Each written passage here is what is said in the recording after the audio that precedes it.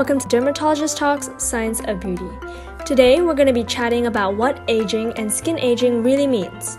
Dr. Teo, can you tell us a little bit about the science of skin aging and whether or not everyone ages the same? Aging of the skin is very much in tandem with the aging of other organ systems as a consequence of biological aging. The only difference, of course, is that the skin, being external, is a visible organ, and as a result, is somewhat easier for us to assess when it undergoes certain changes. I think the important thing to understand is that biological aging itself is a natural process, and of course, your personal genetics can play a role. Skin-wise, individuals with more melanin, for example, in Asians, Hispanics, or essentially skin of color, tend to age better, and that has to do with the innate photoprotective abilities of colored skin. That brings us to the second main driving factor of aging in general, and that would relate to environmental exposures. For the skin specifically, it would be ultraviolet radiation. We do know the harmful effects of UVA and UVB in terms of photo damage, and also a lifestyle that is stressful. Chronic stress because of the hormonal dysregulation of a lot of our body systems can lead to more rapid deterioration of the physiological processes of aging. Essentially, all of our environmental assaults, for example, a 40-year-old encounters that. It's the same as what a 4-year-old would encounter because we are living in the same environment. But the differences would be in the terms of cumulative sun exposure and in the ability of the individual's personal cellular systems to repair DNA damage. A 4-year-old is exposed to sunlight, and the 40-year-old is also exposed to sunlight. And on top of that, the sunlight that he or she has been exposed to in the years prior. In the 4-year-old, a very effective, efficient, and healthy DNA repair system quickly gets rid of any mutations that may form and also the pigmentation that arises as a result of melanin activation. This is in response to the free radicals generated when the skin is exposed to pollutants and UV radiation. In a 40-year-old, this process is much less efficient, and this is when you may start to see the visible signs of surface aging. Can you tell us more about the factors that influence skin aging? Are there any habits that we should avoid? Other factors that would influence the process of aging would be the disruption in the circadian rhythm. These are still under the category of lifestyle factors.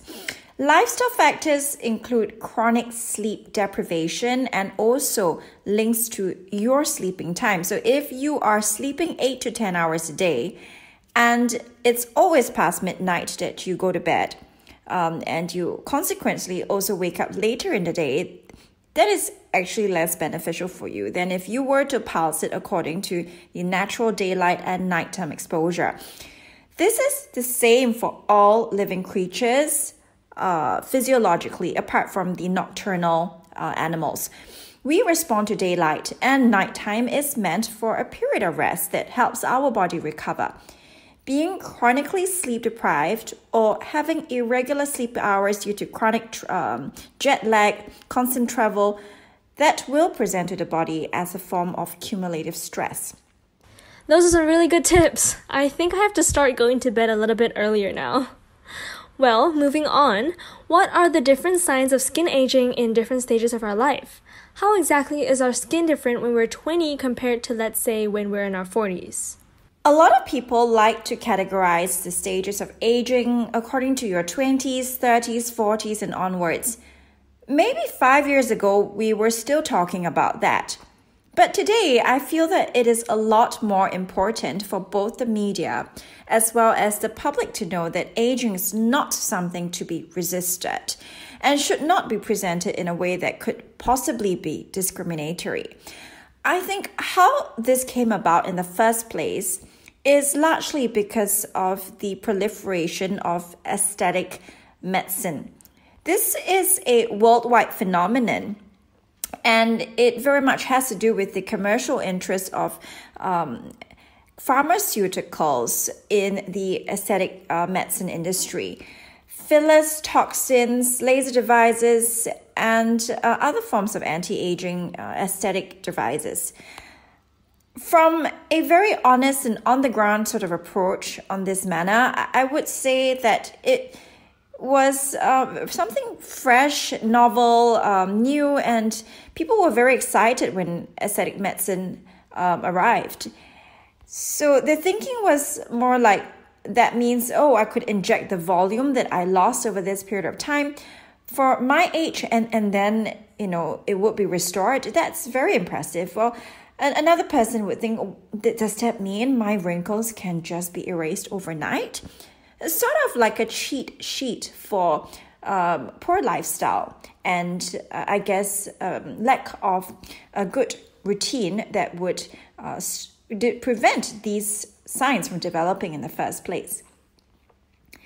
Some time has passed since the advent of these treatments, of course, and it's a fairly mature industry right now. We see that it's very widespread. These services are being offered in general practice clinics, aesthetic clinics, which are run by non-dermatologists, non-plastic surgeons.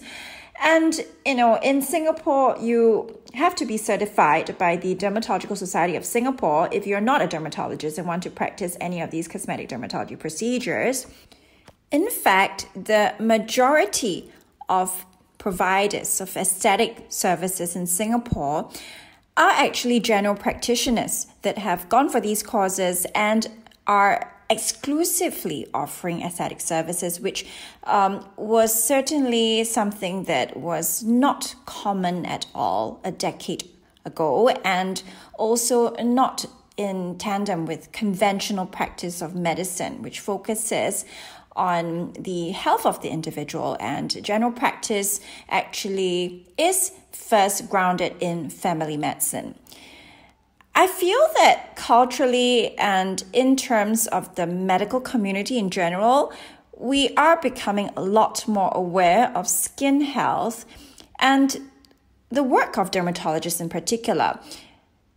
Medical dermatology, for example, is the bread and butter for all dermatologists who are also practicing cosmetic dermatology.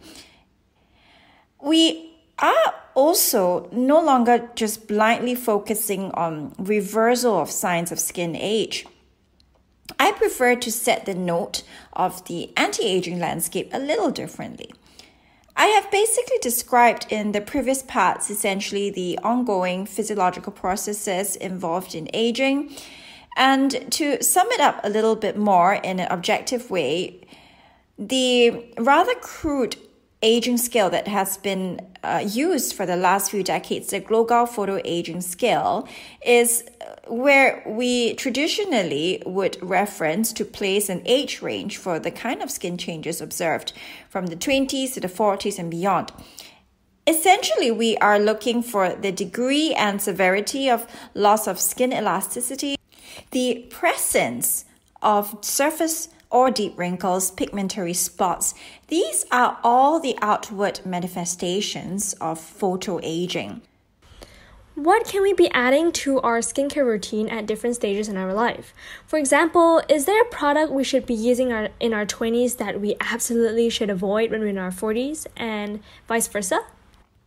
In terms of what skincare products that one can add to their routine at different age groups, the main thing to understand is that the needs of skin at the age of 40 versus when you are in your 20s are pretty much the same. Except that for an individual who has neglected their skincare routine in their 20s and now at the age of 40, you would already have had the physical changes associated with photoaging. For example, deep wrinkles, increased pigmentary spots, dehydrated skin, loss of skin elasticity. And then suddenly you are thinking, do I have to use something different? I prefer to address the main principles because these are a lot more sound to work with. But in order to understand this, we first have to know what the requirements of skin are. If you start at the age of 25, it's best to approach it this way. First of all, your skin needs to maintain its primary function, which is the barrier function of skin. It protects your inside from the external environment, which is achieved via having an intact skin barrier that is primarily composed of ceramide produced by your personal genetic mechanisms to act as a cement in the outermost layer of your skin. When that barrier function fails, either in someone with innate atopy, what we call atopic eczema, or sensitivity, that is genetically deficient in these individuals, but it can also be an acquired form of barrier dysfunction due to the use of harsh cleansers, soaps. In someone who is 40 versus an individual who is 25, both categories of individuals require the skin to fulfill this very basic barrier function. Of course, with increasing age, there is an increased chance of the failure of the skin barrier. That's when you may think that the needs of someone who is in their 40s is different from another person in their 20s. But the reality is not as simple as that. There could be these underlying genetic and environmental predispositions that cause barrier deficiency in a much younger individual. And this advice should definitely not be translated to, a message that says there is a cream for a 20-year-old and a different cream for a 40-year-old. At the end of the day, if you were to simplify these concepts, the main thing is that in someone who is younger, you're going to expect a higher production of oil or sebum. That is the core difference, really, if you're talking about the difference in youthful versus aging skin in terms of how the skin behaves. This production of sebum certainly declines significantly as you grow older. An individual who is suffering from acne or seborrhea in their 20s, maybe all the way up to their 30s, they will certainly find that the problem goes away when they get older. Are there 40-year-olds who continue to have oily, greasy, seborrheic skin? Yes, but the general trend is that your skin produces less oil as you grow older. In this regard, you should consider using more moisturizing products when you're in your 30s and 40s, especially if you have been used to skipping it or using very light lotion formulas in your 20s, living in a humid tropical climate like Singapore. This is also not to say that you should be using more different types of moisturizers as you grow older, but in the amount that is applied to your skin. The skin is very efficient generally when it's healthy at absorbing whatever is applied on it. And that's the beauty of topical therapy in dermatology, because the skin, unlike the heart, the lungs, it's very accessible, and drug delivery can also occur transdermally. Overall, if you are looking at someone who has significantly drier skin than another who has what we term oily seborrheic skin, you're going to differentiate between the various types of moisturizing active ingredients. An individual in their 20s with seborrheic type skin would probably do well with a serum-based type of moisturizer, or something with an emulsion base that's delivering separate ingredients, especially in a tropical, humid climate like Singapore. An important ingredient in a moisturizer would be ceramides, which is actually best carried in an emulsion formula in someone with slightly greasier skin, and not so much in a cream or ointment vehicle, as that tends to be a little bit too heavy. Polyglutamic acid and hyaluronic acid molecules are naturally present in the dermis. These also function as humectants, meaning that they trap water under the skin. It's very helpful to have these active ingredients when you are trying to regulate sebum production and overall trying to maintain the skin barrier function to prevent transepidermal water loss. In an individual who is, in their 40s and really suffering from dry, dehydrated skin, one must not confuse that with the presence of wrinkles. We shouldn't say that one, should add more moisturizer to address the wrinkle problem. The thing here is skin is a composite of functions. We've only talked about the barrier function so far, and when we talk about wrinkles, we're referring to the overactivity of the muscles under your skin. That, of course, is the result of age-related overuse. So the more times you activate your muscles, the higher chance of hypertrophy, just like when you're working out in the gym. So if you're frowning all the time, by the time you're 40, you're sure to have these active corrugator and frontalis muscles, which will show up in terms of you having forehead and eyebrow, frown lines and wrinkles. Well, someone in their 20s will also have that, but these wrinkles actually are dynamic wrinkles rather than static wrinkles, which means that even when the individual is no longer using those muscles, say they are not frowning or raising their eyebrows, you still see the lines, mainly because of the connection between the muscle layers and the dermis and also the epidermis. Ah, I see. That definitely makes a lot of sense. Well, finally, for our listeners, can you tell us a little bit more about your experience when it comes to your skin in different milestones of your life? How has your skin changed, and what have you done in terms of tips and practices in order to maintain it? On this note, we want to move on to what the true differences are in terms of addressing the conditions of the skin. If I may just share from my personal experience, in my 20s, I was very diligent with skincare and was also using a retinoid. However, when I entered my 30s, I found that I was no longer able to tolerate the retinoid formulas. I got a lot of irritation, and that's a common thing that occurs with a lot of my patients as well. I then switched to a pure peptide formula and the antioxidant cosmeceuticals, which are hydroquinone and retinoid free. I personally haven't had Botox or fillers done so far. I am now 36 years old. I'm not ruling that out in the future, but I currently just want to see how it goes with my current regimen of primarily cosmeceuticals, a preventive skincare routine, and a healthy lifestyle. I exercise almost every day. I've done that for most of my life. I also sleep sufficient hours and go to bed by 11 every day and wake up usually by 7 or 8. For someone who has not gone through this routine, for example, and is in their 40s and suddenly sees all these signs of photoaging, what I want to say is then no longer possible to revert back to the 20s state with just skincare alone, no matter the number or types of antioxidant ingredients they use. So the truth is, the damage has already occurred and you actually need physical intervention to reverse it.